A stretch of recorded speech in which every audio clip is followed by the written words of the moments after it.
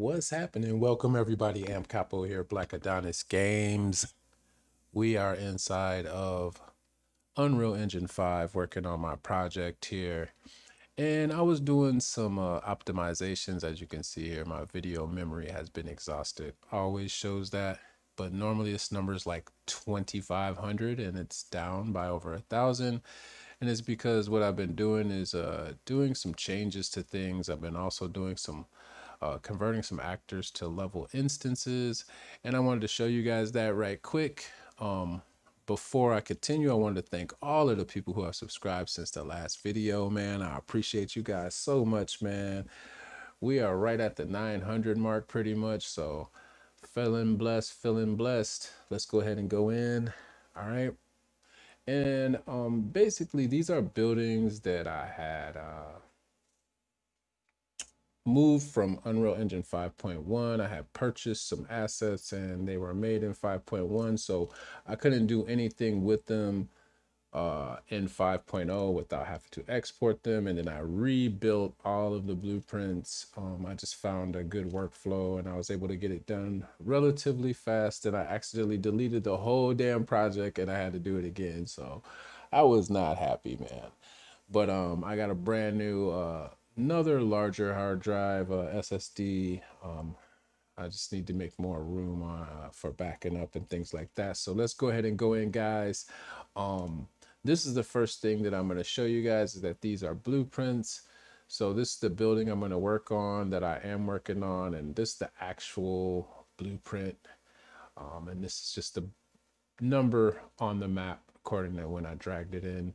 So we're just going to go ahead, and the first thing that you're going to want to do is we are going to edit whatever asset you're trying to convert. So if you have an asset like this that is made up of multiple mesh, as these are, you'll see this is all mesh that make this up.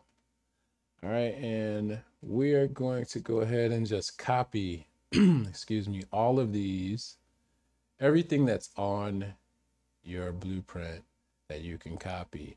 All right, so we're going to copy all these mesh. All right, and the next thing we're going to do is you're going to want to go in and you're going to want to create a blueprint. And I already made one, guys, but I'll go through it with you a little bit here. I made this little template, very simple to make, guys. All you're going to do is right click. You're going to go to blueprint class. You're going to want to select an actor. You select it. Boom. You name it what you want to name it. Like I'm just going to leave this one as new blueprint, but you can name it what you want to name it. And once you have it, boom, you have your blueprint with a default scene root. All right. And the thing is, guys, is you can keep reusing that. I'm going to delete this one because I already have one. I named mine BP LISM building template, and the LISM is for level instance static mesh. All right, so that's what the name is.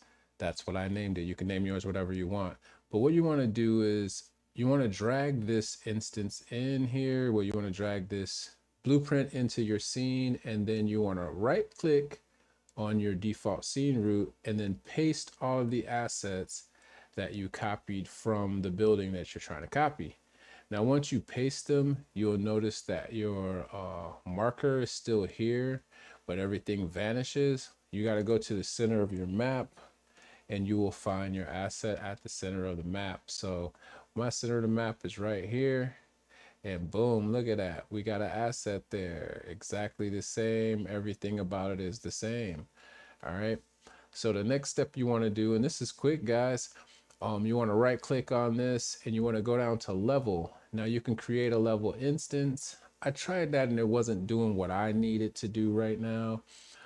So this is what worked better for me. For what I'm doing is create a packed level actor. All right.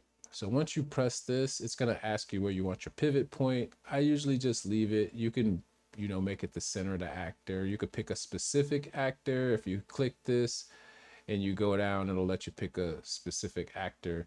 I usually just keep it on center with the Z minimum, which means it's going to find the lowest point in the Z axis in the center, and it's going to make that be your pivot point. All right, after that, you just press OK. Now it's going to ask you to save the map because basically these mesh are being referenced from a map, and you can go to that map and re-edit them, or you can, there's a lot of things you can do.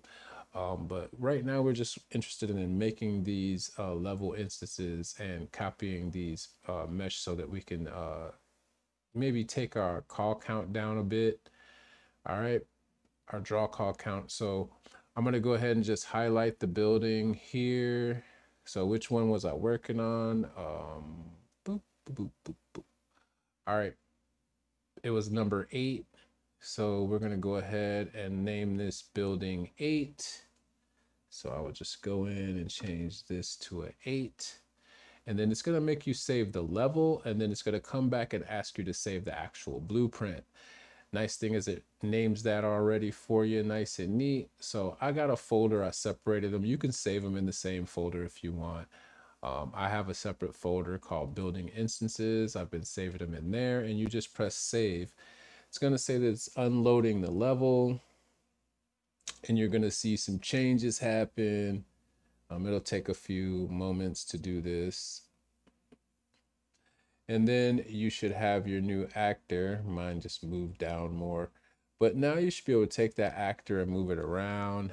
And what I do is normally I just delete this one because I'm going to bring the actor in again because I want to compare it to the actor that I was trying to copy, which is here using building 8. Okay. So now I'm going to go ahead and drag in my new building 8 right here. And if you look, they are pretty much identical, okay? Except for now, you'll notice that this one says instanced static mesh. See? All right. So every time I put one of these out now, it'll be a lot less heavy on my system. So I'm going to go ahead and delete this one. And now all I'm going to do, the way I do it, my smart way of doing it, is going to be, let me delete this one. It's just like acting like it doesn't want to delete it for some reason.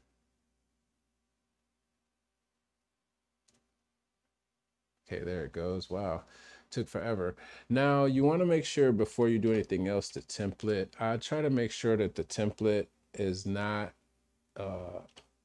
on the map anymore. It normally removes it once you're done. If you delete the,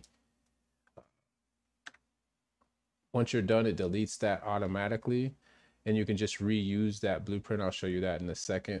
But now what you want to do is find every instance of that. So I'm just going to put building 8 in here, and we'll find the only use of it is here. And then you'll see BP building 8, which is using building 4. So this is the only one using it. So all we got to do is right click here, put replace actor with the one we just dragged in, and you have to drag a copy in for that to happen. All right, guys, that's why I deleted it, and then you saw me drag it back in. So then I could just find any other instances, which this is the only one I have. And now we have a instanced version of that building that we can clone, copy, move. We can go and edit it also in its own little map. So that's really nice. Go ahead and save all. I usually build once I'm done.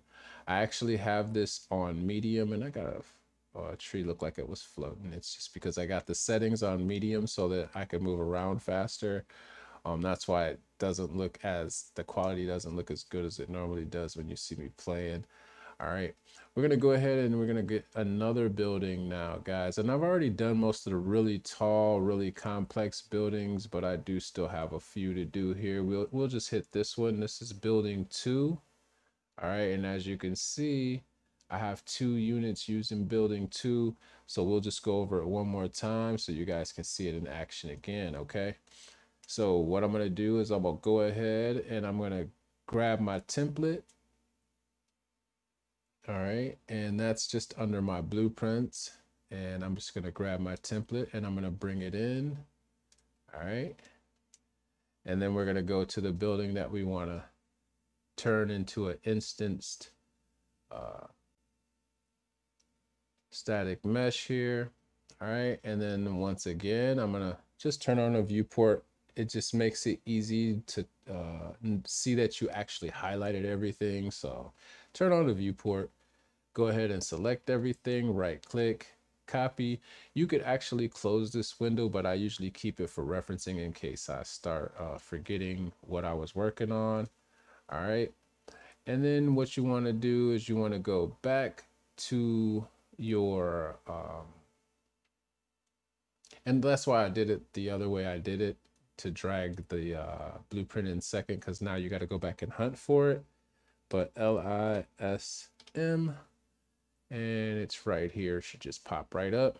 And then we're just gonna right click on the default scene route. Just make sure it's there. That's what works.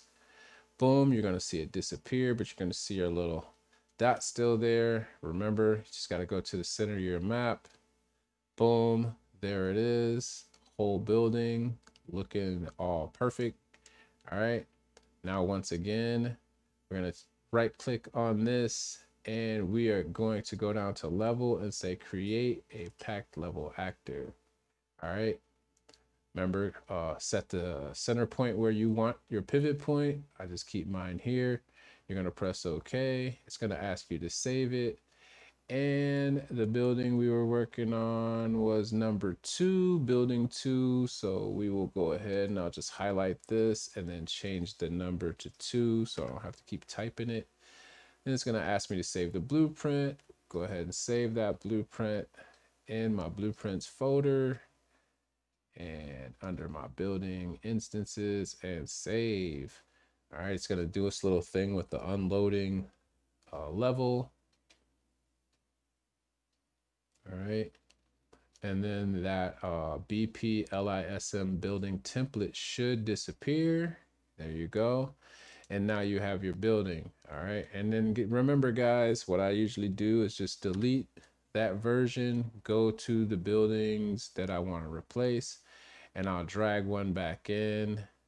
So these are the 2 buildings. So I'm going to just drag a copy of my new building 2 in here just to have a look at it, and boom, you should see your pivot point in the center where it belongs. And if you look, the building should look pretty identical.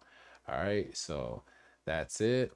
Now I'm going to delete that building, and remember, I was just using that so that I could figure out which buildings that way I can replace it a lot easier by just replacing any building that's using the same blueprint.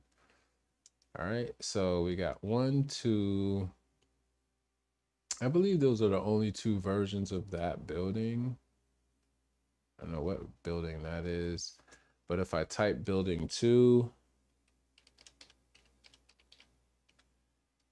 all right, we can find every building 2, and you're gonna see there's multiples here. We got one there, we got one here, and we got one here. All right, so that's 3 buildings that are all using that same style of blueprint. All we're going to do is right click now and then put replace actors with our new building 2. All right, then you should see all those buildings change, and there we go. So now all these should be instanced, and you'll see the look of the buildings change as well. All right, and you'll see that all these are instanced. All right, so now that's pretty much it, guys. I'm gonna go ahead and build this and save everything, and I'll be back on with another tutorial real soon. I got some updates coming up. I've added explosive barrels to Lyra, so I'll show you guys how I did that. And I'm still working on some touches, so that'll be coming soon. Once again, I want to thank everybody who has subscribed since the last video, man. I thank you guys so much, man. Let's keep it going, keep it going. And let me know if there's things that you want to see. Like I said, guys, I probably can't do everything, but man, if I get enough requests for a certain thing, I'll hook it up. All right, That's it for me, man. Amp Capo, Black Adonis Games. Like, subscribe, tell a friend. This is what we doing over here. Black Adonis Games.